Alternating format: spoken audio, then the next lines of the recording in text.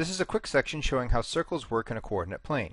Some of you may have done this in Algebra 1, but you will all see this again in Algebra 2. I know you're excited. Here I have a circle in a coordinate plane. The center of this circle is here.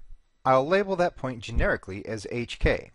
I didn't just pull those letters out of thin air. H and K are traditionally the variables you use to represent the center of a circle. Now let's look at a specific point on the circle. Notice that I chose to have a circle centered here and a point picked on the circle that both weren't at a nice round whole number. I don't want you thinking about a specific value for either of them at this point. I will label this point that I have chosen on the circle as XY. Now if I connect up my center with a point I have chosen, then I form a radius.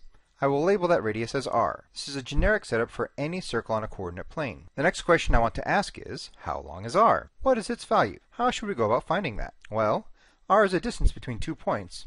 And what formula do we use to find the distance between any 2 points on a coordinate plane? The distance formula. Now let's plug in the h and the k and the r into the distance formula to make it look like this. Then we square both sides, transforming the equation into this. There it is.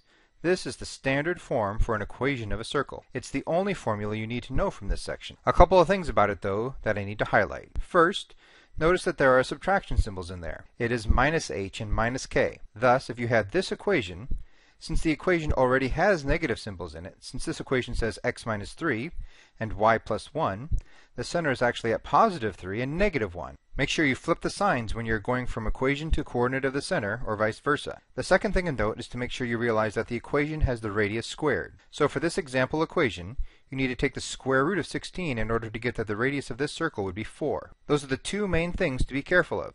Flip the signs to get the center of the circle, and take the square root to get the radius. Now we are going a bit back to algebra class.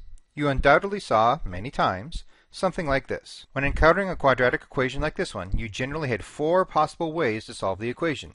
If the equation is easily factorable, then that is the way to go. If you only need an approximate answer and you are good with your graphing calculator, then you can get a good approximation by graphing it. If you needed an exact answer, but factoring was either impossible or too difficult, then you were left with 2 options. You could complete the square or use the quadratic formula.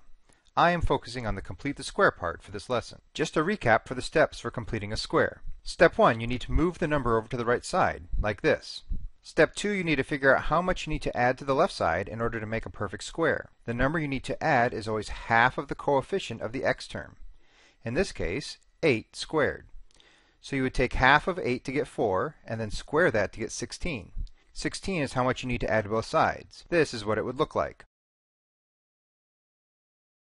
Once you add the 16 to both sides, we clearly should simplify the right side, in this case to 35. From here, it is step 3. You need to factor the left side. If you did step 2 properly, it should be a perfect square. Then is step 4. You need to take the square root of both sides. When you do, don't forget the plus minus. Then finally, as a final step, you need to move the number over. Now you have your 2 answers for x. They would be the same numbers that would pop out of the quadratic formula if you had used that process instead.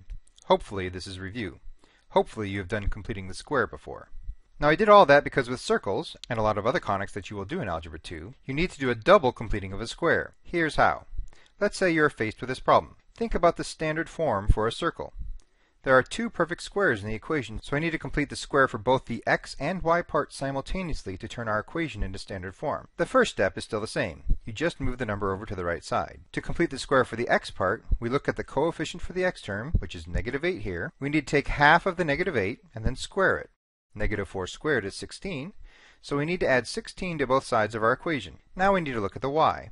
For that, we need to look at the coefficient of the y term. For the y, we need to take half of 4 and then square it. 2 squared is 4, so we add 4 to both sides. From here, we factor and simplify. That will get us to our standard form for a circle.